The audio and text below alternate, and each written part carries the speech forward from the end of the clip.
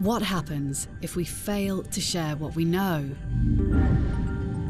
Even though the ocean is vast, marine life is living in the same space as dense traffic, commercial fishing, and industrial energy production. If you want to build an offshore wind farm or use the ocean's resources, you need to prove that life in the ocean remains unaffected. If you want to increase the size of fish stocks, you need dynamic no-take zones. If you want to avoid toxic algal bloom attacking your fish farm, you should be able to predict when that will happen. Without sharing fresh data, all of this is fiction. Sharing data is what stands between us and making the ocean what it needs to be. A way of making life on Earth sustainable in the future. That is why we are building an ocean avatar of data, of shared knowledge and understanding. A digital representation of the sea in near real time. The Ocean Data Platform. Are you brave enough to share? Explore the ocean by liberating your data and join us.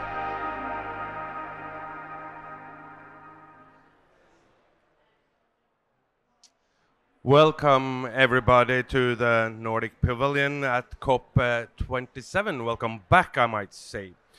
The topic for this event is Dare to Share, Your Future Depends on It. It's not a political campaign statement, it's the truth and it is the fact. If we are to find the best solutions to the problem we have caused to our planet and for ourselves, we need sustainable solutions and we need sound governance. Sustainable governance depends on data sharing across borders and across silos. Even though the Nordic and Baltic region see themselves as being in the forefront of digitalisation, we need to pick up the pace. Sharing of data is vital for collecting existing knowledge and testing digital solutions before we make decisions.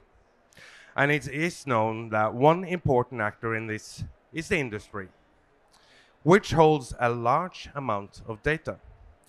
We live on the blue planet. It's a reason why it's called blue. It's called the ocean. You might have guessed the ocean is going to be our example today for the need to share data. Whatever you want to do in the ocean, you need data. So do everyone else. So is it possible to split the bill, and divide or share the gain? Our first speaker today thinks the answer to this question is obvious.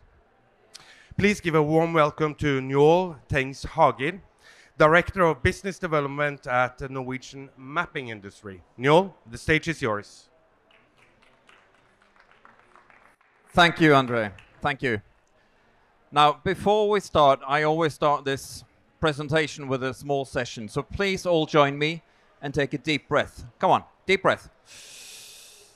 Hold it, hold it, hold it, hold it. Exhale. Now, 2/3 of what you just inhaled are produced in the oceans. And depending on which reports you read, 40 to 60% of it will be stored in the oceans. That's how important the oceans are for us.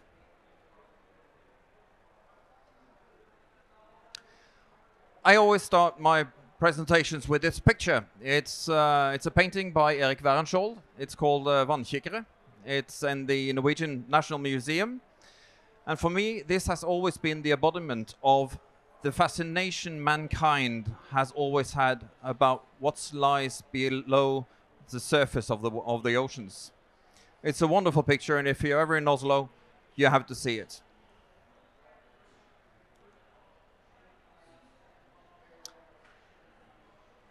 Are anyone familiar with the story of Abraham Walt?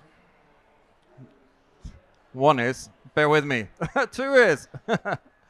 Now, during World War II, fighter planes returned from missions and they were riddled with bullet holes. So what the Allies did was to map out those bullet holes on a sketch in order to know where to reinforce the planes so that more could return back to base.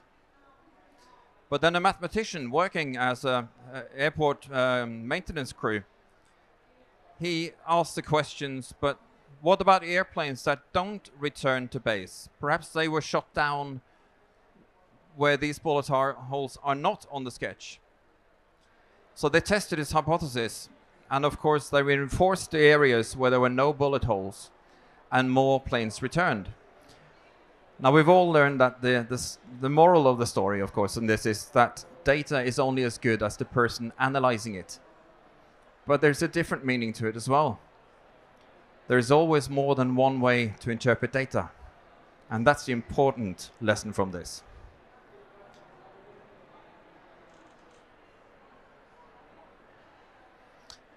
Because if we look at this picture with Abraham Walt's plane, and we as nations look at our own small parts of the plane, we miss the whole picture. And if we then interpret the data, we risk interpreting them wrong. And if we leave the maintenance and the spatial data infrastructure to private companies and NGOs, then we might have to pay in order to get the whole picture, which is also wrong.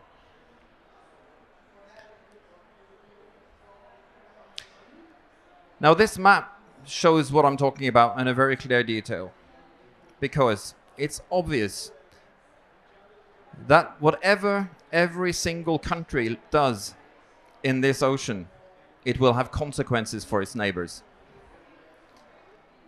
So the countries could have the world's best management plans for their part of the ocean, but they're still not managing the ocean as an ocean basin and helping each other out.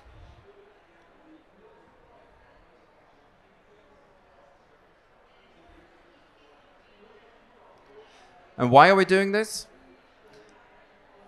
This is just a few examples from publications I found about the environmental state in the Baltic Sea. And there's literally hundreds of them.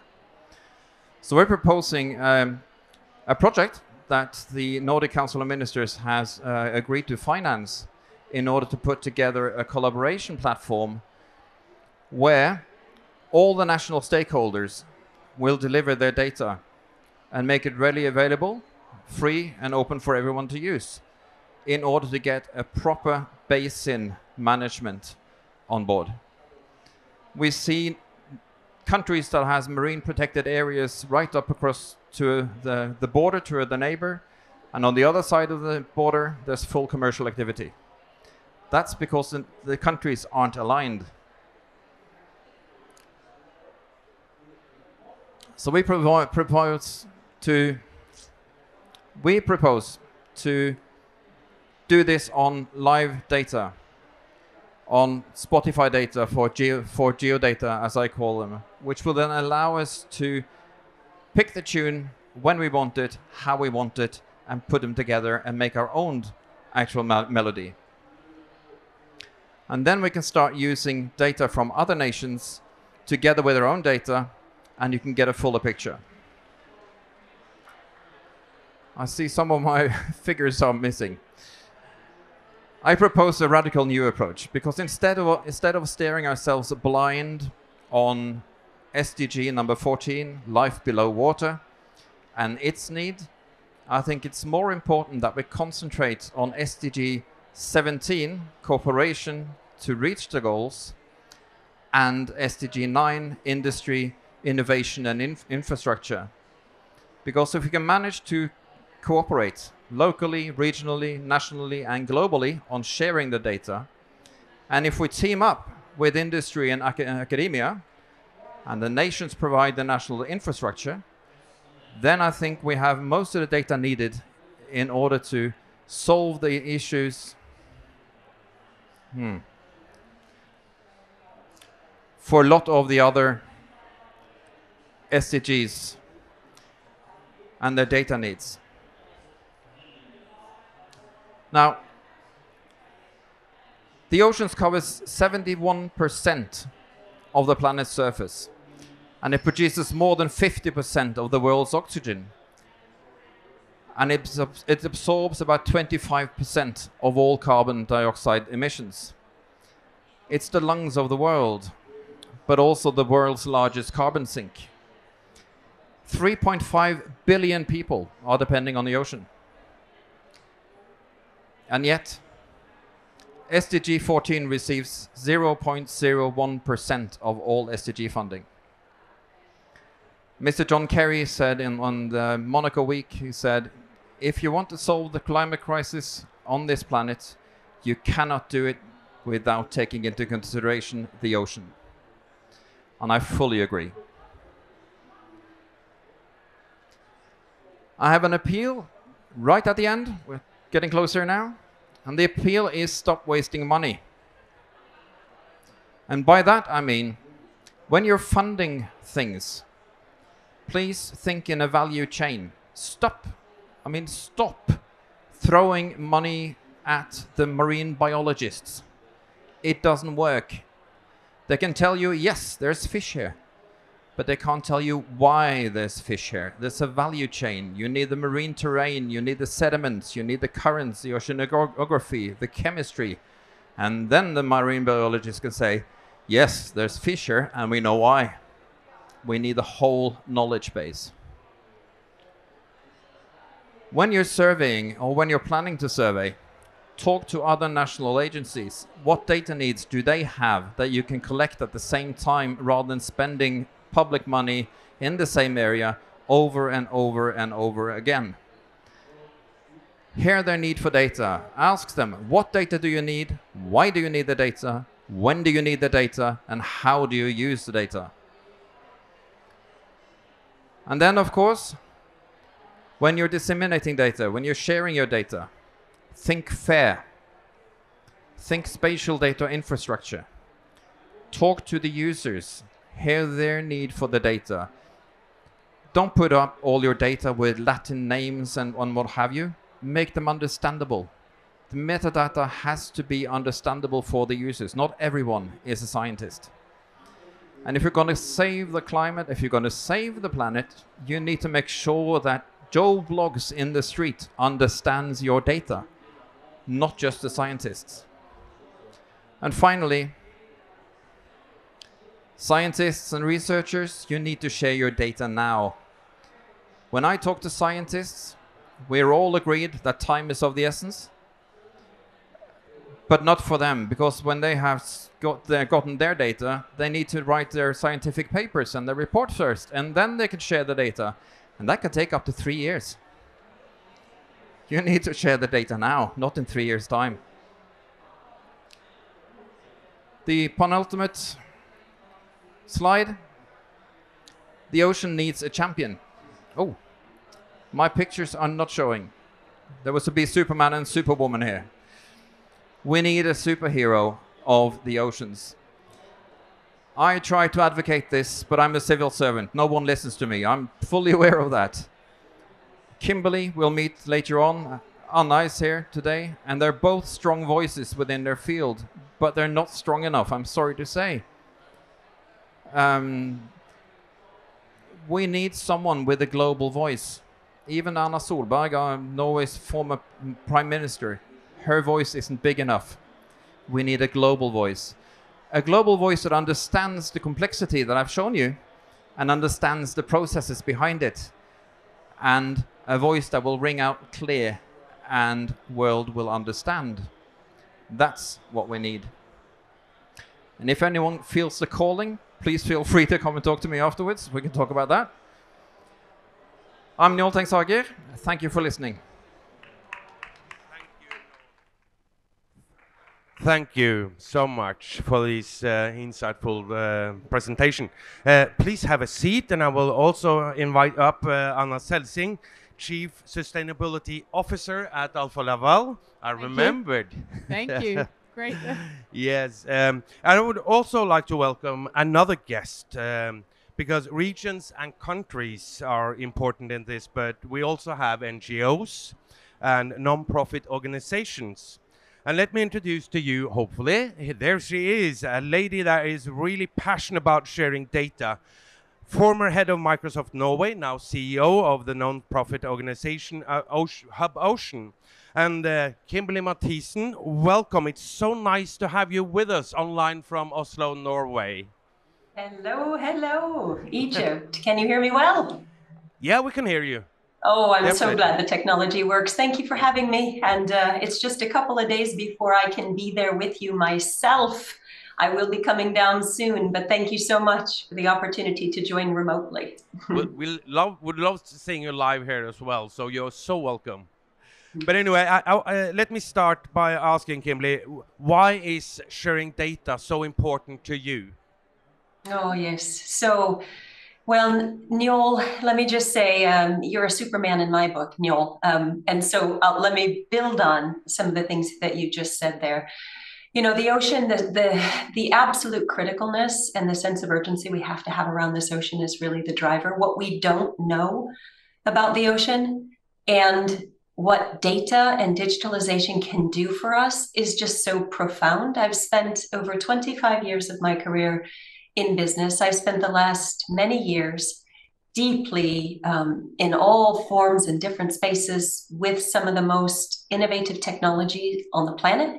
And I believe with all my heart that I've seen the art of the possible, that we can use this digitalization and this growing set of data that we have to address this space. And frankly, I can't think of a space which can benefit more from the technologies that are available if we can find out how to deploy them and collaborate on them, right? This ocean that is still so unmapped, overexploited, poorly governed, the difference that more insight can make, data can make, and transparency can make, it's really profound. So that's what's driving me. Njål also talked about all the data that the government possesses. He showed us a slide here with all the governmental institutions. But what can Hub Ocean do that they can't? Yeah, so you mentioned industry data, right? There's what Hub Ocean really endeavors to do is to aggregate data sources from everywhere. And thankfully, there's some jobs that we don't have to do because they're being done extremely well. And the set of data that Njål indicates from Norway and from many, many countries, there are wonderful pots of open data, authoritative data, right? There are wonderful aggregated global databases. Those are places to start, but there are many, many other types of data sets, small ones, which if we could collect them together, could be really meaningful. Industrial data sets, which frankly, we've only begun to open up. There is such a richness there. And so what Hub Ocean's mission in all of this is to provide connectivity to all of those sources, take away the complexity that many, many, many organizations and the duplication that we would face of trying to get these out front and center and connected. But more than anything, perhaps, it's to foster all of us to get our data and our mindsets truly out of these remarkably robust silos that we've grown up putting them in and make them work together. And so that's what we aim to bring to the party. So you want the private sector to pitch in on the sharing of data, but let me ask you, are they willing to share? Oh, the private sector? Is that what you said? Yes. Yeah. So we'll look, I could talk a long time about the distance we still can go, the opportunity in sharing data across the board. But let me address industry specifically. Oh, we have a big job to do. There's a massive amount of data. Look, I am very, very clear that part of this mission is to reset the needle on what industry views as appropriate to share, right? And let's just acknowledge that we have a long way to go. We have a lot of companies who really want to do the right thing, but think about it. We set up industry in many, many, many cases with a really wrong kind of thinking from the start. I always refer to oil and gas when I when I think about this is we gave oil and gas licenses out. Norway did this. We've done this around the world. And we let oil and gas companies, we let companies take out those natural resources in our ocean, which is one of the most important common assets that we have. And we asked for so little insight in return, right? We largely, as a public, we lent one of our most important goods to this exercise, and we really got no information out of it in return about what the other implications and the other impacts were. That isn't a way we would want to set this up again, right? We would want to correct that and rectify that. But we're really entrenched around these, as an example, in industry and silos. And so it takes a heck of a lot of what I believe you could say is both carrot and stick to work this terrain, to really bring these, this mindset change and action taking apart. It's going to take willingness to share, but it also takes a lot of forced transparency, right? Regulations to share. And you have to work really hard to look at these value cases as well. They are there. There's a possibility to redesign for the common good, and industry can also win in that. But by all means, it's an innovative and complex challenge to take on. Thank you, Kimberly. And I think it's time also to bring in the private sector here. As Kimberly, as I heard Kimberly, it was about trust and it's about transparency. And Anna Celsing, you are the Chief Sustainability Officer at Alfa Laval. What do Alfa Laval need to be comfortable sharing your data? That's a very good question. And it's complex, but let me just tell you a bit about what Alfa Laval is. And in this context, we have a global presence and a wide span of technology that we do.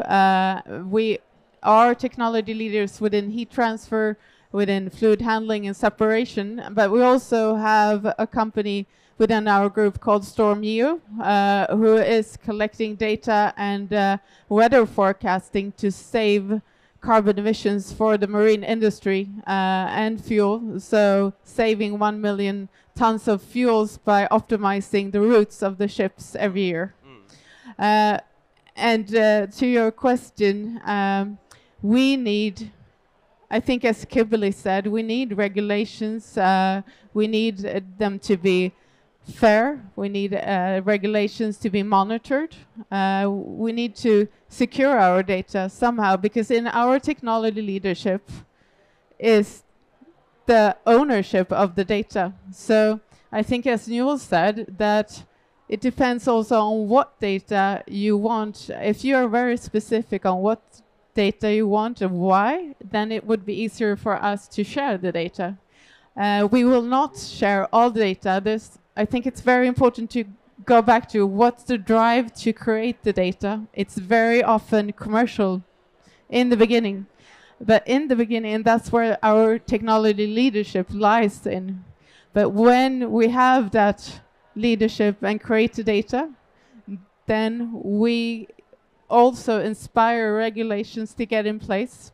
And when we've inspired regulations, then everybody's starting to collect the data. And as a third step, then the data becomes a commodity and we can share it. So I think it's very important to just not talk about broadly data, but as you said again, we need to know what data we want and why. So, to what extent do Alfa Laval share their data today? It also depends, but let me focus on the marine sector and the ocean. And if I also specifically, I know Kimberly knows StormGeo and my colleagues there, and we are both dependent on open source, high quality databases that we use. And for example, we collect data on historical current observations that we share. That is one small part, but there's a lot that we do not share. And Kimberly knows that because it's in our technology leadership. And we don't have regulations at the moment that we can trust in, unfortunately. Njål, you had your hand up. Because I've been standing in this for several years now, and I've been talking to the oil and gas companies in Norway. There's something like 1,600 active licenses in the Norwegian waters. And by the end of this year, we will have an agreement in place where the oil and gas companies share all the data with us. And when I say all the data, of course I don't mean all the data, because some of them are business critical data. But luckily for us, bathymetry isn't. The marine landforms aren't. The water column data isn't. Coral sightings aren't, you know. So we will finally get our hands on that, and we can then get a much larger picture of the data in our basins that we can start working with, together with Kimberly and others in doing that. But can I just say one thing?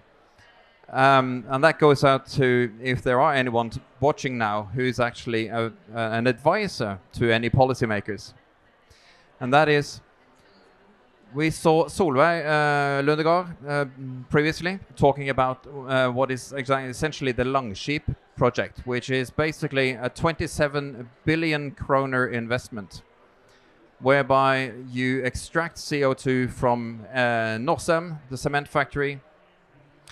You're putting on ships and you dump them 2,600 meters below the bottom of the sea in geological formations. Now, to begin with, that will remove 1.5 million tons of CO2 every year. And when it's fully operational, 5 million tons CO2 every year. Now, 1.5 million tons CO2 is equivalent to what kelp forests, 100 square kilometers of kelp forests bind of carbon. And that's free. It's called photosynthesis. But the problem is, whenever there's a big, sexy technology, bleeding edge project, the politicians throw their money at it instead of thinking, hang on, what will give me most bang for the buck? I can invest there because that's a very important long-term investment to do in competence and knowledge. But at the same time, I can actually use some money to identify the correct areas where we can start restoring the kelp forest. And in Norway, we have 8,000 square kilometers that can be restored, by the way, and do both. But somehow, dear policymakers, if you're watching, you fail to see it. Kimberly, I don't know if you want to comment on what Njål just said. In both, basically both what Anna said and what Njål said here, because I think Anna fairly points out that there hasn't been enough clarity or lifting of the scientific voice, the need, the rationale, and the opportunity to take industry data and plug it into the right places and make it work hard and make it matter. And I find that a lot, that organizations are actually willing to share oftentimes the kinds of data which are first and foremost what we're going after, to collect things like Njål was talking about, salinity and temperature and currents across the top of the water, currents across the seafloor, biological biodiversity information, right? Have you ever wondered how much biodiversity information there might be in those seismic water column pictures that industry has shot over and over and over and over again? Where is that data, for example? So to point out and lift the voice of science and to shape these data recipes and be very specific then for what the requests are, it is the right work to do. And then I would challenge those who have Anna's position in the world, because the next step is, right, we'll lift the voice up, but please, you need to prioritize to then be interested enough to do the work. It is not the top of the agenda very often. It has to be prioritized work. There have to be several champions in the organization that look for what's the right thing to do, what can we do, and must we do for the environment and the footprint and the impact that we're having broader than profits, right? But also the happy news here is I can tell you, we start to collect many, many interesting examples. I think you froze up on us now, Kimberly. I don't know if you can hear us. But meanwhile, I'm going to go to Njål and Anna here. I could sense some frustration in Kimberly about the pace and the direction we are going in. So how can we create a transparent and trustworthy structure for collaboration and partnerships between public and private sector? Anna, would you start on that one? Yes, I think it again goes back to those monitoring of regulations, because there is a competition within this, both when it's on the private and public sector. I see institutes that, as you say, Njål, you want your paper published and you want to keep your data. And we want to keep our data because it's business critical sometimes. And we need to have a monitoring that really then gives us, those who want to do the right thing, the benefits of that, and the opposite. And I think one other way would be also to sit down together and talk about it, and talk about what we really need and start somewhere. To talk to you, Njål, to talk to you, Kimberly, and discuss and start somewhere with that data that might not be critical, because both of you say, and I agree, there is data that's not critical. I think that's a starting point at least. Njål, what do you think? Just to pick up what Anna said, I think we have a lot to gain with us from governmental agencies talking to the industry and talking to people like Kimberly, which I admire deeply, and the work that she's doing is wonderful. But I think we need to sit around the table, all three of us, look each other in the eyes, start building trust. And then, of course, and I'm kicking the ball back to you and Kimberly, you're both from the IT world. Then, of course, I'm talking about Spotify for geodata, open, transparent, and all that kind of stuff. And of course, it has to be open and transparent. But then again, we need to make sure that an end user don't trust the data just because I say so. They're my data, you can trust them.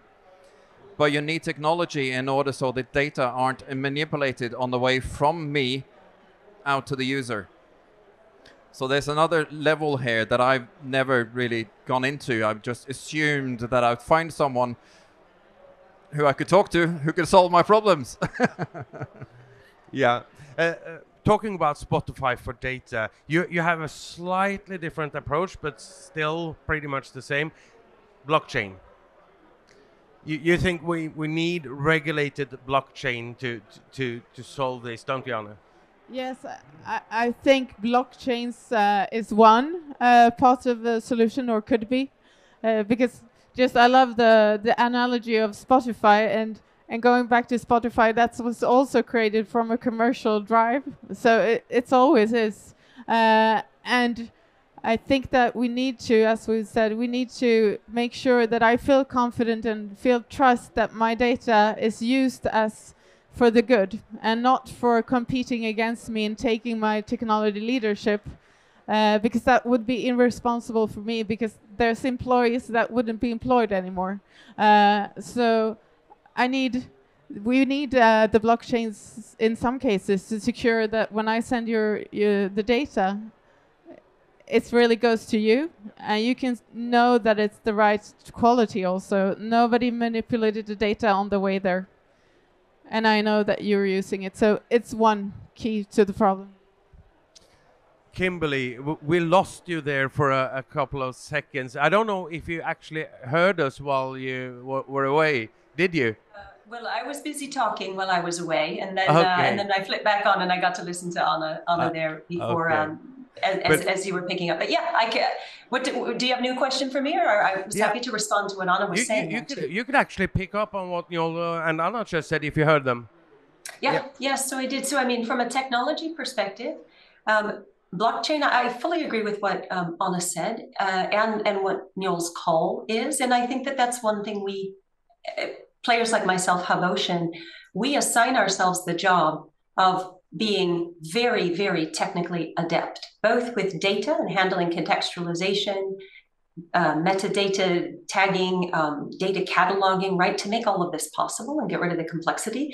But of course, we're building on, the world's leading cloud-based security technologies, et cetera, right, to have that platform itself offer a very elegant, safe, cyber-secure, modern, agile space. And that alone can provide enormous value into the mix, because very many times, right, the public authorities, the big databases of the world, they may not have had the opportunity to have the funding or the skills, right, that it takes to keep those kinds of scaled cybersecurity platforms available, right? So we're building open source to the degree we absolutely can. We also lean into the modern technologies of, for example, Microsoft's cloud and build that into our model. So leaning on the best, providing new tools and new platforms, I think is fundamental to, I think is fundamentally additive to what otherwise can strand efforts along the way. So the organizational form that in my case, right, we're an independent foundation assigning ourselves to have some special superpowers, if you will, with technology in the ocean domain with data, can really lean in here. And I hope create a new space for this old term, which we've worked so hard at over the years to create public-private partnerships, right? We need them more than ever, but I hope forms like this and our work, for example, with Njål and the other authorities in Norway and then scaling to the rest of the world, I really passionately hope that we can create some out-of-the-box thinking through this new kind of, if you will, leaning into different organizational forms and really, putting a modern touch on what we haven't maybe thought about in terms of approach before. Thank you, Kimberly. Another question to Njål and Anna here. I mean, how can we ensure that the data we share is utilized for the broader benefit of society? Because, we will not be able or willing to share if we don't see the broader benefit, will we? Or, Njål, I'm looking at you this time. I feel that one thing is what Kimberly is advocating is to share your data as much as possible, as much of the data as possible. But there are some inherent problems in that. Some of the data are extremely proprietary. So basically, if it's all formats and all data and everything, the knowledge perhaps is lost on how to use them and how to reformat them, to be quite honest. So we need to make sure that the data that goes through the spatial data infrastructure, which I represent, are open. It's open source based. It's according to the FAIR principles and the CARE principles. And it's based on me talking to Anna, talking to Kimberly, and talking to the local fishermen to find out what is it you need. Because if you can tell me, if you manage to articulate what you need, I can see if I can provide. And in a sense, if we stick to the open standards, if we stick to OGC, if we stick to FAIR principles, then the possibilities for the data are endless. They can be used by ocean researchers, by local fishermen, and as I said, by the oil and gas industry, by the carbon sequestration industry, by everyone. And that's what kind of drives me. It's the fact that we need to have as much open data as possible in order to put together a neutral base of knowledge that we can sort of give to the politicians and say, right, here's the data. Kimberly's made this wonderful model that can actually show you the consequences of your actions in an area based on neutral data. It's not my job to tell you how to use the data and what they can be used for and how you should use them. That's for the users to tell me. Anna? I'd like to just get back to what Kimberly said also, and then adding on what you said, that I think we know so little about oceans. And I think there's a great need to create even more awareness for everybody to understand the need of data, to create even more sense of urgency. We know all here, I think, that it's so critical for the future, and it's connected to climate crisis, biodiversity, everything, and we rely on it, as you say, Njål. But I'm not sure, I don't think we have that understanding everywhere. And if we did, I think it would go easier forward and we would get faster to a solution with the partnerships, with the trust, and start getting those roundtables discussions going. I want to go back to Kimberly here because, I mean, Njål kind of screamed out for a superhero in this data sharing need we have.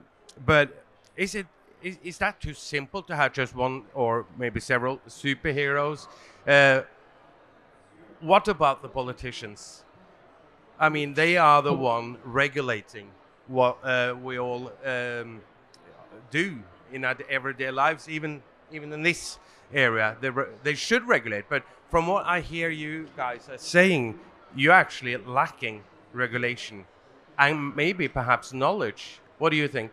Yeah. So I think everybody can be a superhero in this exercise. You know, I heard someone say last week that they also thought we might benefit from having, you know, an angry but effective change-making Swedish teenager who really took on oceans, not climate, but oceans as her passion, right?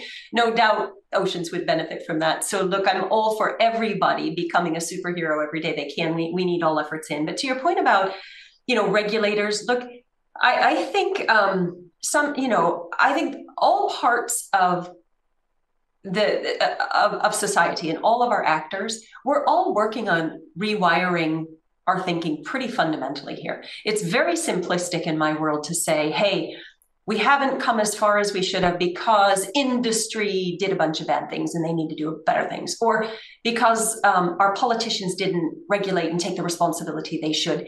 I mean, I think the fact is that we all have to frankly admit we were all complicit in this cycle of reinforcing each other, right? We elect politicians based on public opinion, right? There's so many things that we behaviorally as human beings, we do not do today, but we might have seen our parents do, or we might have done when we were a kid, like throwing garbage out the window of the car, for heaven's sake. Like, I know a lot of people in my age group that did that when we were little. I mean, I can't even imagine my children throwing a bag of McDonald's out the window of a car anymore, right? So we've all come so far. And the great thing in that is now there's little room and increasingly less room for anybody to sit and not take responsibility as they should. And frankly, data and transparency that it creates, I actually think that transparency and that better data is probably one of the single most important forces for good. And sometimes I think it's about saving us humans from ourselves, right? Because we're so good at creating your group and that group and blaming and putting our finger together. I think the transparency and the no place to hide anymore, and then the absolute turning a light bulb on the ocean to give governments more insight, for example. The governments are craving and hungry for much more insight so that they can take the right decisions, which their economies very, very often depend super heavily on. And many feel completely blind in this exercise. So we must put our data together, lift the voice of science, aggregate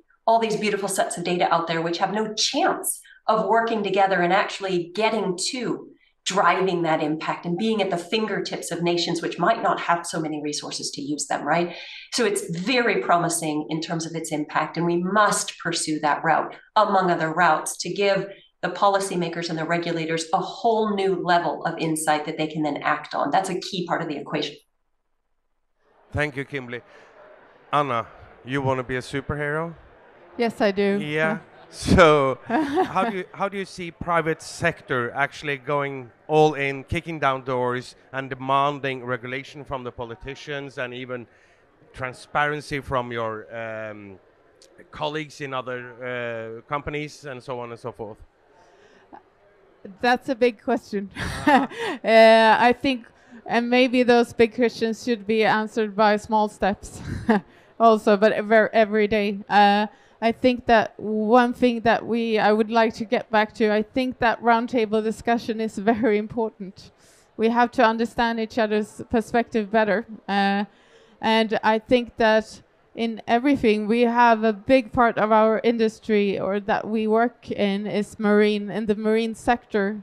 And we very much work together with different companies. We provide sustainable solutions like preventing pollutions. We reduce carbon emissions by millions of tons. The Storm U example with 30 million tons of CO2 is just a small piece of what we do all together in the company. So I think there's not one answer to that very complex question, but I would like to start with this discussion, creating trust and understanding what data should we get to first, because that first step is the first step of a long journey, and that will bring us to something, I think. Totally agree with you, Anna. I think the most important thing we can do is actually sit down and talk. And I'm not only talking about the good guys. We need everyone around the table, even the bad guys around the table. Because if we can't beat them, at least let them join us and then convert them that way. And I want you to know, both Anna and Kimberly and others as well, is me coming from the government sector. I mean, my job is to watch your back, to make sure that you have data when you need the data, and at a certain kind of quality. But it's a kind of a give and take. So instead of having sort of a super highway going from my part over to you, I'd like to have something back, because you create new knowledge, and I'd like to have that knowledge as well that I can then share with others again, who would create new knowledge on top of that again, and so on. And that symbiosis is quite important. Do we have that very trust? concrete about that before we move on? Come on, Kimberly. You're Could we actually just sitting behind me, so I didn't see you. Sorry. Yeah, Go ahead. no, so I just wanted to pick Anna up on her offer there, because Njål and I have started a certain set of discussions where we're very determined to get a pilot up and running. We've started that, our organizations have been speaking together for some time, but we started that and with more determination and specificity recently. So Anna, join us, because the colleagues you have in Storm Geo and the zone, I mean, I'm very aware that we have a global mandate every day in Hub Ocean, but I am also, really, really happy that we're able to work in the Nordic domain and in the Norwegian domain, because here we have a certain ability to capitalize on this forward-leaningness that we've had in our cultures for a long time. This trust that we have, right? These short lines of communication. There's no better laboratory in my mind on the planet than to sit around that table. So let's do it, Anna. Can we invite you? Can we sit around that table? Njål and I already have a table. We already have a time. So it's just to bring you in, and let's cook up some passion and some very specific ways to make a difference. Thank you for the invitation. Yes, it will be very good. I know that the Storm Geo team has a lot of data also that they would guide you to, not just our own, but they know a lot about open data sources with high quality, and I think there's a lot to learn. I agree. Njål? Excellent idea, Kimberly. Excellent idea. Yeah, looking forward to this. And I think with that was the perfect ending, Kimberly. Thank you for that. So we achieved something here as well today. Thank you. Kimberly Mathisen, CEO of Hub Ocean. Njål Tengs-Hagir from the Norwegian Mapping Authority. And Anna Celsing, Chief Sustainable Officer. I remembered it again. Thank you, everybody. And before we leave, Kimberly, we have to actually go now, because we are going to be a part of art project here, Breathe With Me. So you can come by, and you will be able to join us when you get down here. Wonderful. Enjoy, and I'll see it soon. See you in a couple days. Thank you so much. Bye. Bye. Bye-bye.